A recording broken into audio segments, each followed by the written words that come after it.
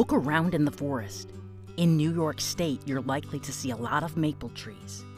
If those maples are ready to tap, the forest could produce a lot of sap, and that sap could be boiled down into delicious maple syrup. But how would you know if this forest could become a sugar bush? What would you look for? First, you'll need to know how to identify the trees in the forest. I have here the sugar maple leaf. That's probably the easiest way to identify which tree is a maple.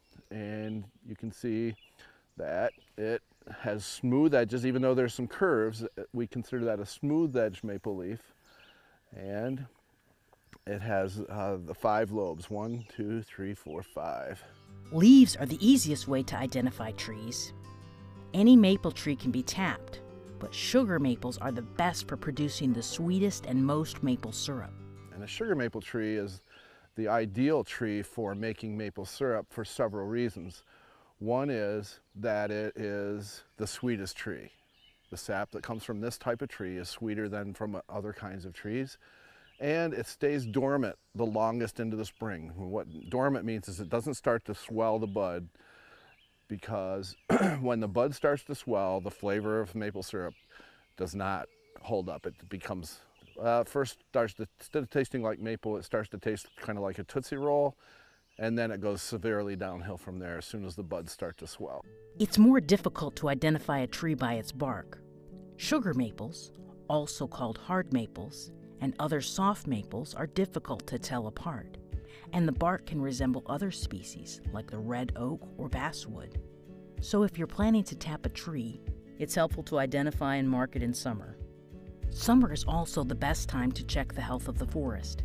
Tent caterpillars can cause huge problems if they spread, devouring thousands of leaves. In the summer, the canopy will be more obvious.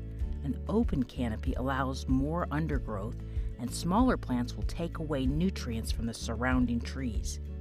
So thinning the forest can help mature trees be more productive. Deer can be a problem. They eat the young maple saplings, endangering future growth. Even if a forest has plenty of healthy maple trees, there's another big question. How big are they? Maple trees aren't ready to tap until they're at least 10 inches in diameter. Otherwise, new wood won't cover each year's tap sufficiently before that area of the tree needs to be tapped again. Even on a large enough maple, yearly taps should zigzag up and down the tree trunk. Old taps leave a scar in the wood, and sap won't flow well there. Another issue, how does someone tell if there are enough tappable maple trees in a forest to make it worth setting up tubing or buckets, building a sugar house, and boiling sap into syrup?